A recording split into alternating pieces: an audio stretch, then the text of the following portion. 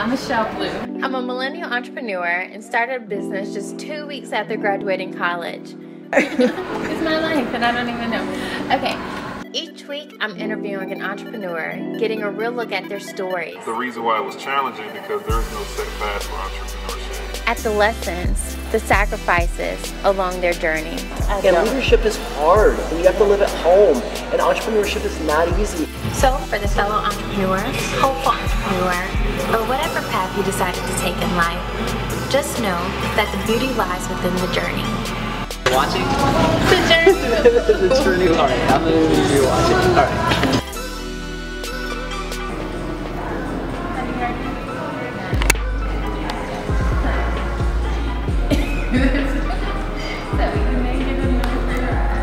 Hello, welcome to The Journey with Blue. I'm here with Altricia Cook, the founder of Allusions by A.Lekay. Absolutely love her. We met a couple years ago at the Dream Conference, Dream Big Conference, I believe. And you were a panelist, and I went up to you afterwards, just like telling you about my stock line. And your whole platform was women empowerment, right? And cool, you can talk it, but you actually like live the whole women empowerment movement. Like, you welcome me, like you allowed our stars to be at one of your events, like you take pictures, like you completely promote us, and you're everything that you stand for, right? So absolutely, it's a must. Gotta practice what you preach. No, it's so amazing. Like, we all need each other in this entrepreneurial journey, and you were definitely one of those people for me. So tell us, Allusions by A.Lekay, gorgeous swimsuits, all custom designed swimsuits. Give us a story, give us the why and the how. So, Allusions by A.Lekay Swimwear is we are a specialty highway swimsuit brand. And we actually have been in business, this is our 4th year. And the brand started just from an idea. I went off to, I had my son when I was really young. Yeah. So all throughout, I was 18. All throughout college, I experienced those, insecure moments, not confident moments whenever it's time for spring break and summer vacations. I never wanted to wear a two-piece because, having my son, my body went through so many different changes, and I have what I refer to as abdominal imperfections. Not saying that I don't love that part about me, because that's where my son came from, but it's just something that I don't prefer to share with the world. So I never wore a two-piece swimsuit. I would be among these beautiful, sexy body, 19 and 20-year-old college students, but I, wore one piece. So fast forwarding to just a few years after I graduated with my master's, I was going to Puerto Rico with my best friend, and we were celebrating her birthday, and I was looking for a two-piece because I'm like, look, I had to do this regardless. Exactly. I had just lost some weight, and she wanted to coordinate like a cute little photo shoot while we were on the beach. So I was looking for a high-waist swimsuit, and I couldn't find one that, was high enough to accommodate me. And so I just made my own. Well, I designed my own, and I worked with a tailor who brought it to life for me. And so I was just posting photos from my trip with my girls, and so many women were like, oh my gosh, where'd you get that? That is super cute. And that within itself just gave me an aha moment, and I hit the ground running. I'm like, okay, well, hey, I had already been... I mean, that's the best thing, though, because now you have people who are genuinely interested in your product. Right. You're actually, proving, Wow, right, exactly. Most entrepreneurs start to hope to find a need in the market. Right, you when already I have the identify. Right, exactly. The response allowed me to see that this can be a business. Right. And just doing research and utilizing my savings. At the time, I just, sourced some fabric, and I just started sketching and designing swimsuits, and the rest is history, literally. Yeah. So, I didn't have it all together, but I was willing to figure it out. Nobody has it all together. Right. And I know your background is not even in fashion. No, it's not. I actually, I attended Florida State University. I obtained my bachelor's in social work because I love people. I have a passion for people, and I've always wanted to make a difference. And so I got my master's from Florida A&M University, and I wanted to be a clinician or some sort of like director, administrator within human services or counseling. So, and I've always been a fashionista. I always loved the latest trends and just shopping, borderline shopaholic. And, you know, it just, I think it has allowed me to couple my love for fashion and my passion for helping people and making a difference into one brand. Right. I think something that's like so key in your story is like, okay, so yes, you're a teenage mother. You had your son at 18 years old, you know, and of course, like society has all these other stigmas, right? And all these other labels. Right, definitely. But she was like, nah, like, that's not my life. Nope. That's not going to be me. Absolutely. Right? Like, you went to college, you have 2 degrees. Yes. Like, okay. And then you started a business. Yes. And it's not even just like a small business. You have like developed like a following, like a cult following of people. I would say, yeah, you know, I do have a lot of supporters. A lot of people think that I'm an amazing person. Yeah. It's still a little bit overwhelming and surreal sometimes. I just think it's so important to always just remain humble. But half of it is because I really don't feel like I am where I want to be as an entrepreneur.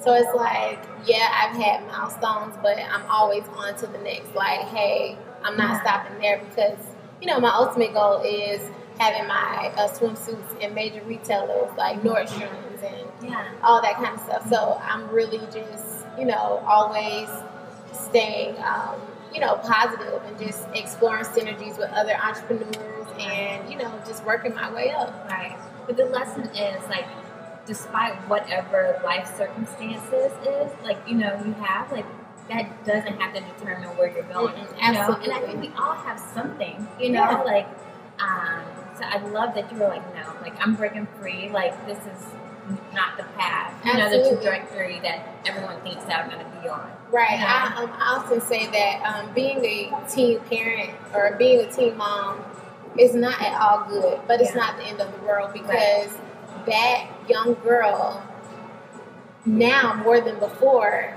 must learn the real reason why she needs to continue moving forward and be resilient and bounce back, work hard, because it's not about her. Exactly. Exactly.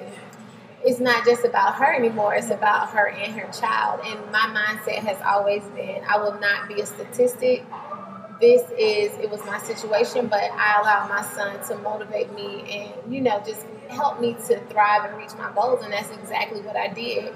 And now it has turned into a global story. Yeah. And, you know, not just for those who are supporting and following me, but also for my son. Right. So, definitely. In the words of Sean, the bounce back is really... The bounce back is what it's really about. Definitely. Really Absolutely. About. Okay, super cool. And, okay, one thing I completely admire about you, and Sasha and I talk about this all the time, like, I'll send Sasha, like, screenshots of things that you're doing, but, like, literally a PR powerhouse, right? So you've been on the cover of Cosmo.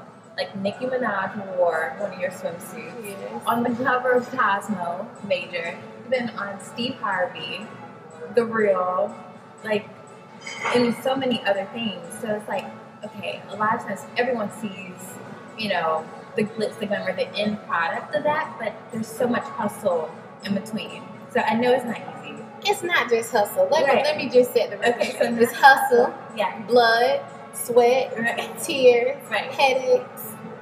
I mean, just everything you can imagine, frustration, you know, just doubt. People think that just because I put out positivity and empowerment that those things don't try to consume me. They knock on my door, I just choose not to answer.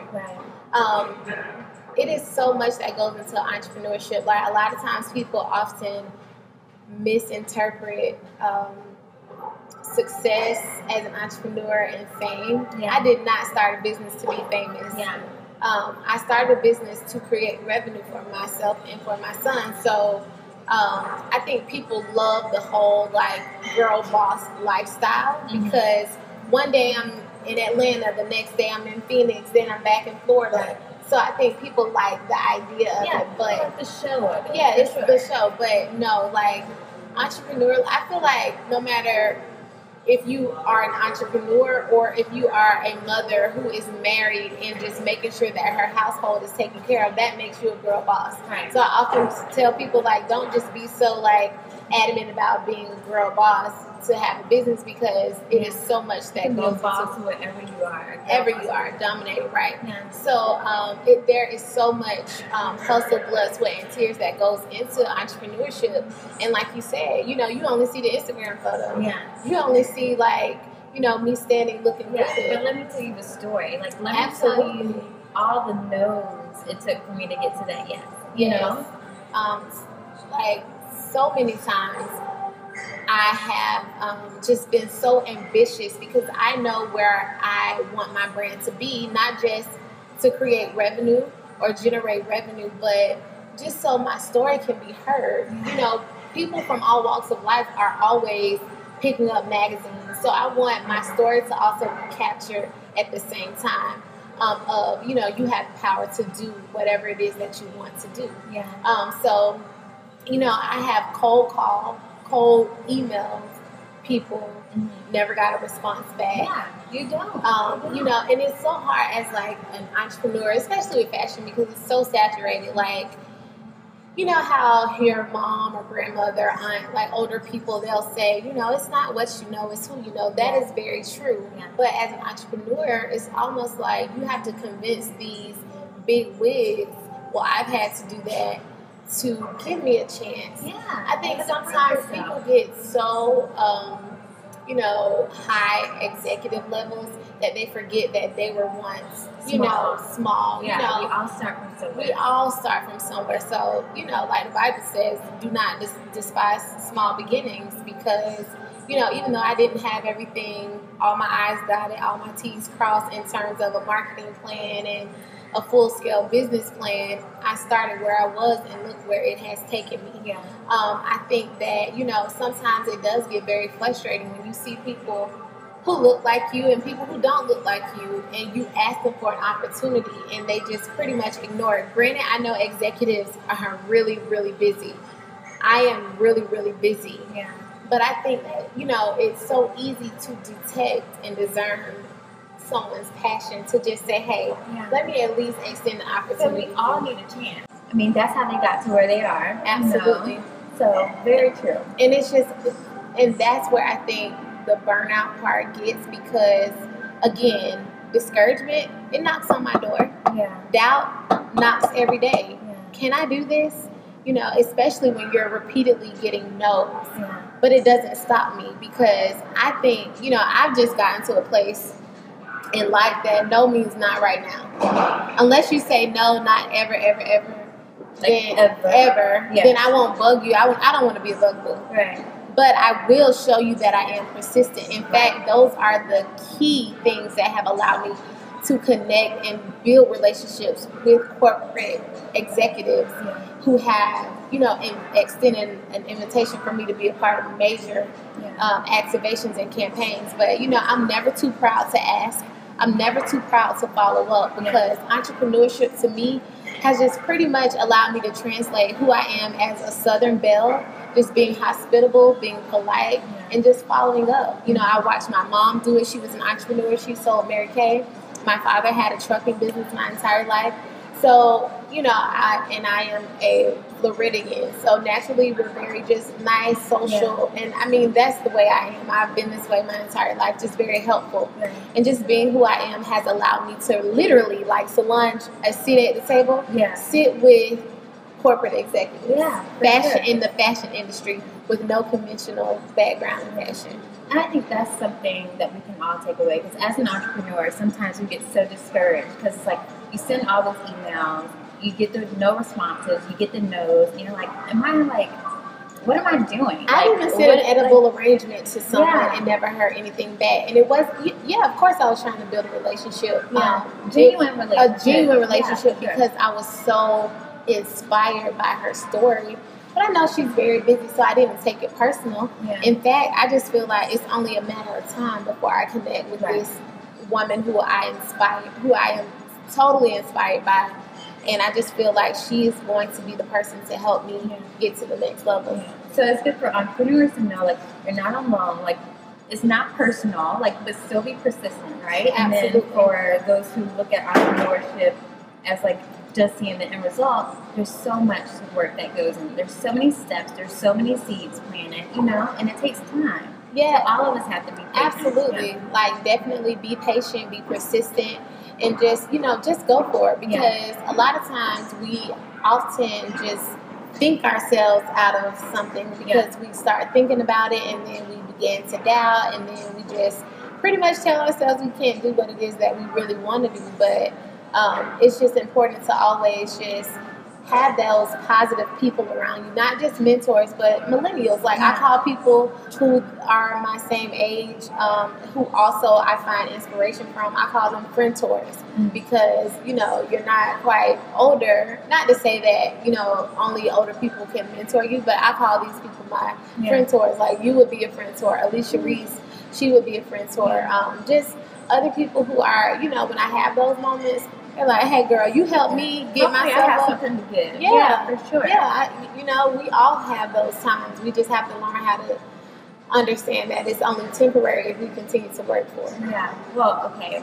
Like I said, I'm completely, like, always, like, excited to see what you're going to post. Like, I know it's always going to be something great, and I'm like, I'm inspired by your story and by your hustle and the blood and the sweat, the tears, and everything that I get to see that you're doing with your brand. So that's amazing.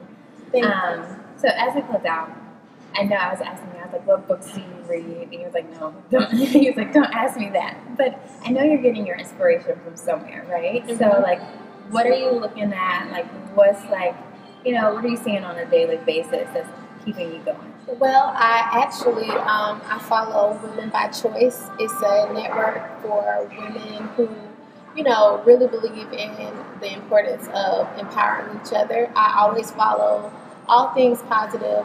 Sarah Blakely is definitely pivotal We need to get Sarah. Oh my gosh. We both need to find Sarah. In due time. I was at a conference in New York, and she was there, and I knew she was going to be there. I made a sign that said, Sarah Blakely, you're my shero. Yeah, you and she noticed a stalker, like on the edge. Professional stalker. Yeah. Not in a bad way. Clearly, but you have to know.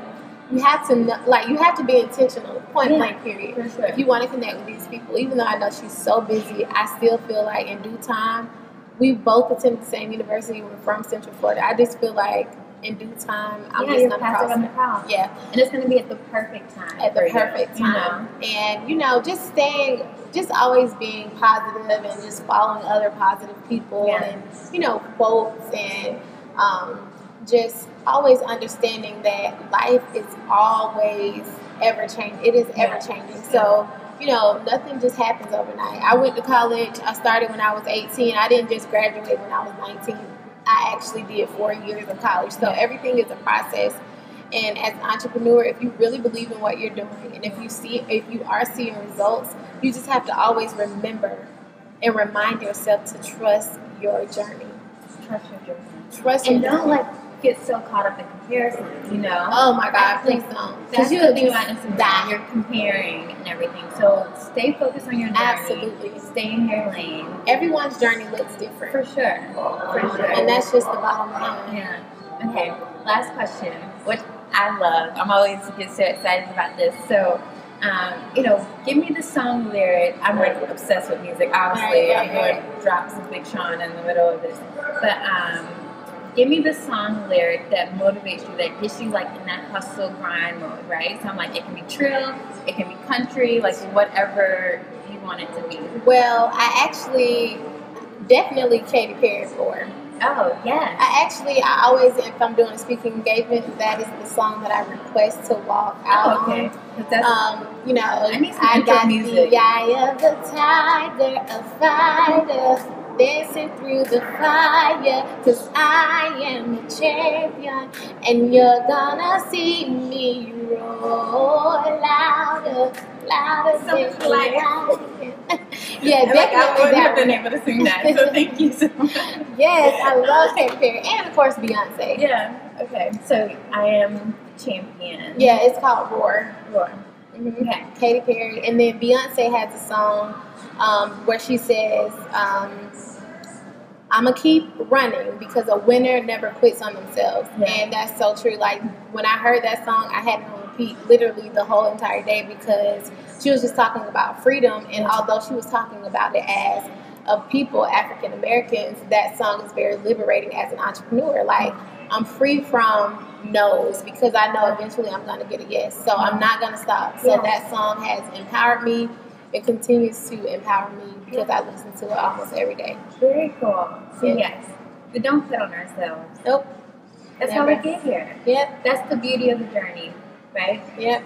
Very good. Well, thank you so much. Thank you literally you. flew from Florida, like, Yes, to do this. So I appreciate all your love, all your support. Always. And of course, like, amazing things from Allusions by A.Lekay. Yes. Like, gonna pick up another magazine, Vogue or something, and see you. Yes. So, I mean, stay tuned. Yes, definitely. Thank you for having me. Thank you very much. Girl power.